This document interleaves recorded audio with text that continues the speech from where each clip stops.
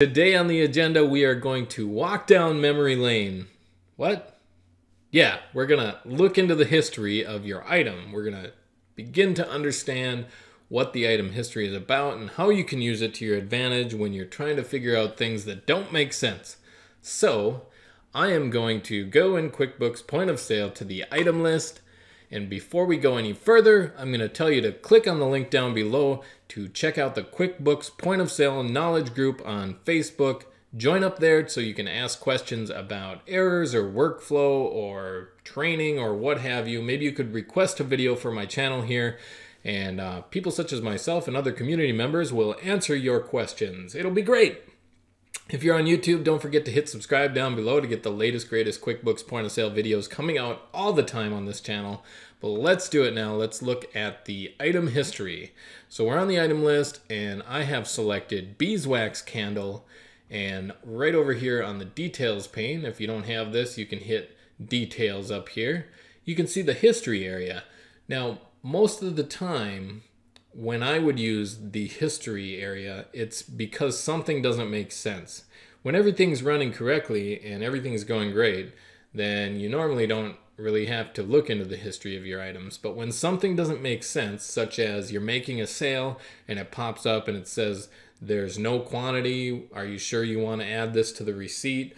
Or somebody returns something and the number doesn't seem to make sense on quantity after that, whatever's happening with the quantity of your item, you may want to track through your history and figure out why it got to the quantity it's at, if something was missed, if something was skipped, if it wasn't received, if it wasn't sold properly. Here is how you can do that. On the history pane here, we're going to head all the way down to the bottom, and right here, 722, this is the beginning of time for this particular item. We can see that on 722, 2 of them were received, and the on-hand quantity became 2. It went from 0 to 2 because 2 were received. And then 4 days later, we can see that 4 more were received, and then we had 6 on hand. So you can see that these 2 columns directly correlate. This column is going to be what the change is. It's either going to go up or down, and then this is going to be the current on hand at that point. It's kind of like your bank account, you know?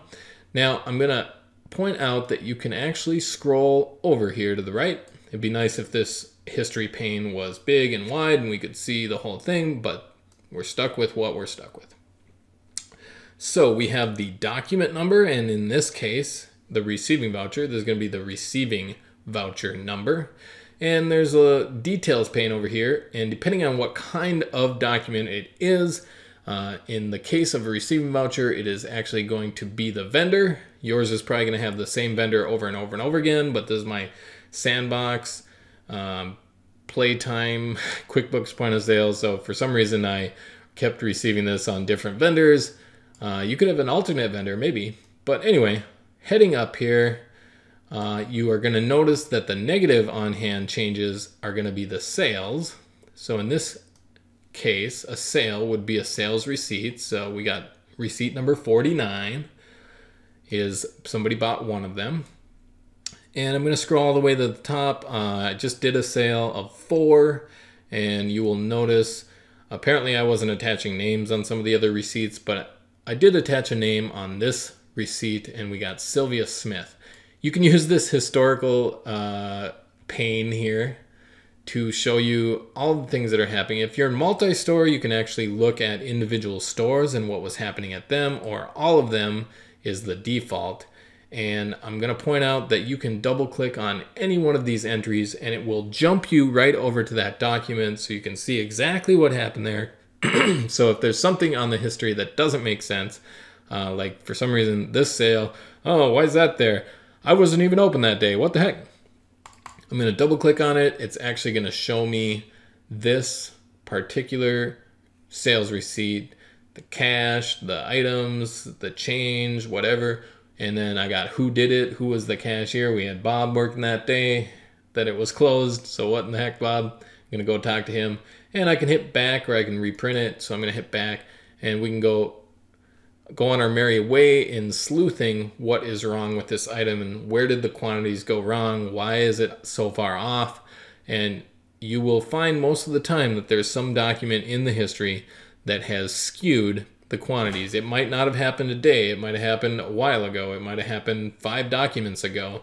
And what you can do is if you find an incorrect receiving voucher or something like that, you can actually reverse that receiving voucher and redo it and make it right. And let's say this receiving of 30 should have been a receiving of 25.